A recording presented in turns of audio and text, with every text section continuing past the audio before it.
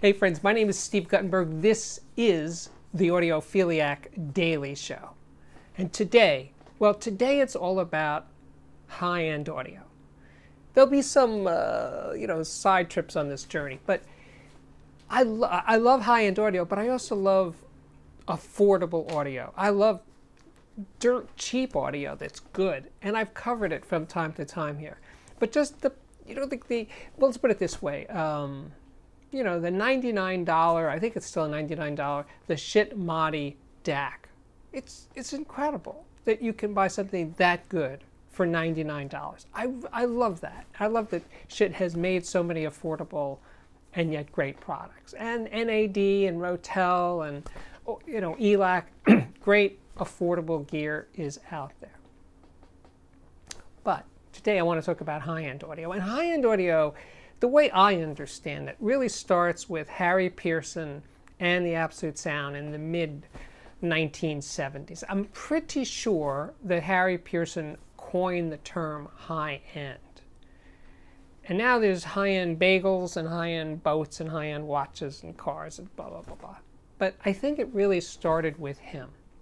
And I don't remember what his definition of high-end audio is, but I can give you mine. High-end audio is high-end audio that is designed for audiophiles, but it is built to a higher standards with better quality parts, with fewer constraints about what things cost. Just put the best thing in there. And a level of service and a level of backup that more affordable gear can't really offer. I expect that most high-end companies, not all, but when you call them or you have a question, you can speak to a human being, at least if you're in the, let's say, the country of origin for that high-end product. But whatever, I mean that you can talk to a person. You don't get a phone tree. You don't have to go through press 7 for this and 3 for that. You get to speak to human beings at many, not all, high-end companies. That costs money. It costs money to have people who can just talk to their customers. One of the reasons why high-end audio is expensive. The other thing is that high-end companies tend to offer service over the long term for their products, long after the warranty is expired. As far as I know, Macintosh, up in Binghamton, New York, will service all of their, at least audio-oriented products, in other words, preamplifiers, power amplifiers, I guess their speakers. Not so much their digital products, 20 years later, but if you have a 1967 Macintosh preamp and it's getting kind of flaky, they'll fix it for you. They'll charge you, but they'll fix it for you. You try to get your 1967 Sony receiver fixed by Sony, it's not going to happen. Even a 5-year-old Sony receiver, sometimes even a new Sony receiver, it's not so easy to get big corporations to attend to their customers. But high-end companies, it's kind of one of the main points of being a high-end company is having that kind of connection to their customers. You go to a high-end show when there were shows. Remember when there were shows? You go into the D'Agostino audio room and there's Dan D'Agostino. You could go talk to him, ask him some questions about his stuff. That's really cool. Now, it's also true for some affordable audiophile products like ELAC. You go to a high-end show and you'd see Andrew Jones from ELAC, and you could talk to Andrew Jones. But it's less common with more affordable stuff. But anyway, my journey with high-end audio, I guess, did start by reading about it in the Absolute Sound and Stereophile and the Audio Critic and also the audio magazines of the 70s and 80s.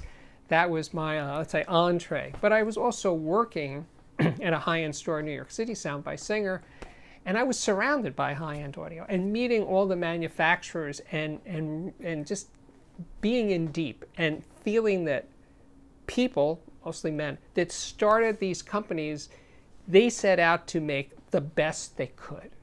The best amplifier, the best speaker, the best turntable, the best phono cartridge. Whatever it was, they said, I can do this.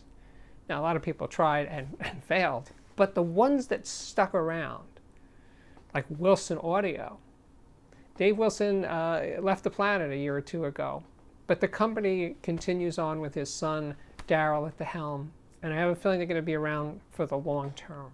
So I have real affection for these companies. And companies like Air makes electronics in Boulder, Colorado, and DCS in England, and MSB, a United States company. There's so many of these companies. Their dedication to making the best, servicing, helping their customers, it is truly impressive. But in preparing to make this video, I was talking to Herb Reichert from Stereophile, and we were talking about what it actually means. And I said, yeah, well, a lot of high-end customers, when I was selling it, were wealthy people. Absolutely, obviously. But you know what? I had customers that were not wealthy. I had a guy who was a New York City school teacher. And this is in, let's say, the early 90s. And he spent, on a yearly basis, $3,000, $4,000, $5,000, $6,000 a year at Sound by Singer. He loved opera. That was the main thing. He would bring in stacks of opera LPs, and I'd put him in a room and he would listen for hours at a time, and not geeking out as an audiophile, just because he loved opera and he wanted to hear these records that he treasured sound better than he could ever have at home. And I'd say, sure, knock yourself out, enjoy yourself. So anyway, there was that guy, and then I had this guy, this customer who was a waiter in a really nice restaurant, but a waiter, and he had a really nice system. Great guy. And I had this other guy who was a baker, who was actually a pastry chef. I'm sorry, he was a pastry chef for a high-end restaurant. And every time he came to the store, he would bring pastry, like pastry beyond anything imaginable by mere mortals, by average people. And he would just bring it and just put it out on a table, and we'd have paper plates and forks, and we would dive into his pastry. But he was a serious high-end customer. So he wasn't wealthy. The school teacher wasn't wealthy. The waiter wasn't wealthy, but they were into true high-end audio. Now, of course, some of these guys, actually the waiter, was one of the earlier customers from the early 80s. And in those days, it was, pre-internet. He didn't have a car. He was single. He lived in New York City. Audio and music was his passion, and that's what he directed his attention to. So, yeah, it comes in all flavors, really. But the wealthy people, the really wealthy customers, well, one of the things I like to point out about my wealthy customers is when I was in their homes, the rug on the floor cost more than the hi-fi. The paintings on the wall, more than the hi-fi. Probably the chandelier was more expensive than their hi-fi. So though they may have had $80,000, $100,000 hi-fis, they had a lot of really expensive things in their life. They were lifestyle people of the rich and famous. Some of them actually were famous. So yeah, if you're truly wealthy, you get the best toys. That's the way it works. And some of them would actually vocalize it and say, I want the best. I want stuff that will blow my friends' minds. I want them to look at it and say, or listen to it, better yet, and be really impressed by it. Some of them actually came out and talked like that. So again, the wealthy get to have the best toys. That's the way it works. The waiter, the pastry chef, the New York City school teacher, those guys love music, and they really loved audio. And I would tell you, as I recall, every single one of them was definitely a music lover. But remember, this is pre-internet, all that other stuff that came later. They weren't so distracted, let's put it that way. They didn't have smartphones in their pockets. They came into the store to listen to something or to ask questions, and that was it. There were no distractions.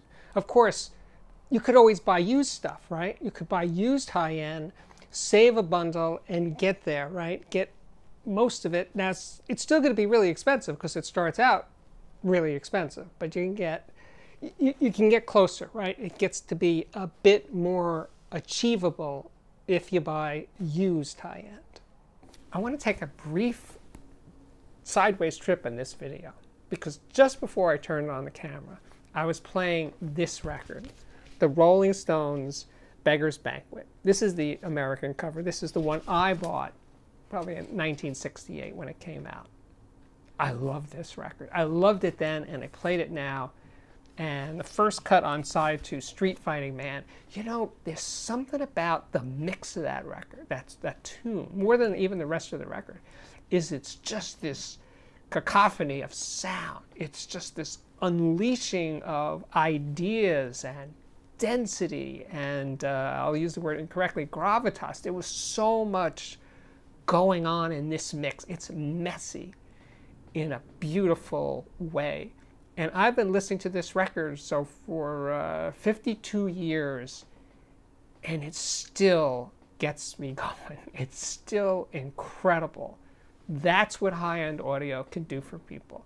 And audiophile gear can do for people. But today, the subject of today is high-end audio. Having these long-term relationships with music in your life that you've carried, in this case carried, throughout my life, it's just so deep. There's so many associations, like when I bought this record, the first time I played this record, well, the first time I heard it on the radio, all of these things come back to my consciousness.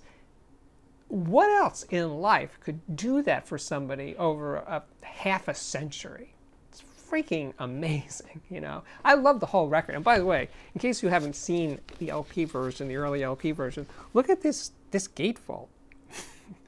Sex, drugs, and rock and roll. So those were the days. And those are the sort of the things, the seeds. That record, other records, you know, Sgt. Pepper, whatever, they gave me so much, and I wanted to hear more and more from those records. And that's why I'm an audiophile, and that's why I'm a high-end audiophile. So if you're new to this hobby and you're new to this channel, I keep referring to this course as a journey that each audiophile is on. Now, some audiophiles drift in and out. They're into it, and then they get distracted by other things, and maybe they even sell their audio system or get rid of their music. It's not necessarily a linear journey, you know. It has lots of zigs and zags. But the thing about the time that we're living in is there's more good stuff. There's more affordable audio, there's more, you know, let's say middle range audio, more high-end audio, more choices than ever, which is kind of overwhelming for a lot of people. How do I figure out what I want? Well, that's what I'm here to help you do, and other YouTube channels and other reviewers in print or online. That's what we are collectively doing, because unfortunately you don't have as many options to go to a brick and mortar store and hear this stuff for yourself. I think watching a YouTube video is a poor substitute for actually experiencing high-end audio or affordable audio in person. I don't think my talking or reading a review is anywhere as helpful as the real deal. But if you don't have that option, that's what I'm here to help you through, guide you along the way as best I can. So let's talk a little bit about snake oil, shall we? It's cynical, it's snide, it's uncomfortable. It makes me uncomfortable, because the people who make high-end audio, for the most part, are passion-driven. They're in it to make greatness, to make the best they can.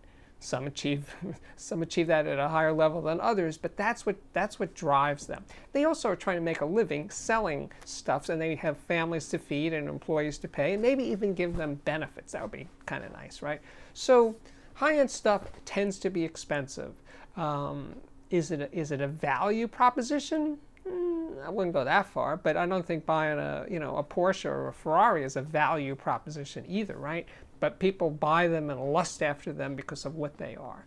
And I don't think high-end audio is really, well, at least from my perspective, all that different.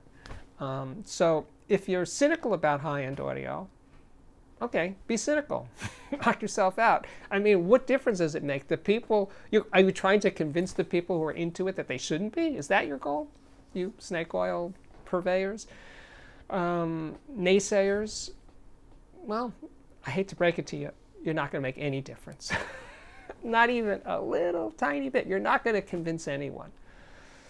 Because first of all, looking back on my experience selling high-end audio, many of the customers weren't audiophiles in the sense of reading magazines or watching YouTube video reviews. They're wealthy people. They want nice things. They find their way into high-end audio, and they buy stuff because they like it, because they want good things. And not really because the product, the speaker, the amp, whatever, got a rave review by me or anybody else. That's not really the driving force. The driving force is the product itself and the person or the company that's behind that product and the people selling it, you know, the stores and stuff. That's where it's at. That's where the action is in high-end audio, expensive audio systems that cost, let's say, over $20,000 or so. It's totally an arbitrary number, but many of those people that buy that stuff don't care about what you have to say. So you're not gonna change anybody's mind, and I don't know who you're trying to convince. So yeah, I know you're out there. You have a right to your opinion, absolutely. But unless you're in it, that is, you're gonna buy it. Doesn't matter, does it? It's a pleasure thing. We're searching for pleasure, satisfaction from listening to music, and owning nice things. That's what being, let's say, a high-end audiophile is. Actually, correction. That's what being an audiophile is. We're seeking pleasure from listening to music, and we like owning nice things, whatever it is. The $100 Shitmati DAC is a nice thing. If you get off on that, you're one of us. You are an audiophile, whether you call yourself an audiophile or not. In my book, you're an audiophile. That's it. Of course, as always, I want to hear your opinions, and you can put them down there in the comments. My name is Steve Guttenberg. This is the Audiophiliac Daily Show. If you like what I do, please subscribe to this channel. We're coming in. We just hit 148,000 subscribers, so we're on track for late October, early November, hitting 150,000. Obviously, I couldn't do it without you guys, so thank you. And if you have already subscribed, thank you so much for doing that. But there's also the Patreon, which can be found at patreon.com/audiophiliac, and I will definitely link to that below. There's also a playlist for speaker reviews and amplifier reviews and music reviews and headphone reviews, plus interviews. There's so many great interviews. And oh, by the way, I think it's because of COVID, it slowed me down in going to people's homes and shooting videos in their homes, but I think I'm going to get to do one soon, so I'm really looking forward to doing that. I miss that aspect of this, working on this channel, is going into audiophiles' homes and talking to them about their systems. So if not this one, I'll get to do more. I really want to, especially in 2021. Anyway, I think my work here is at last complete. Thank you again for watching, and I really do hope to see you back here again very, very soon. Bye-bye.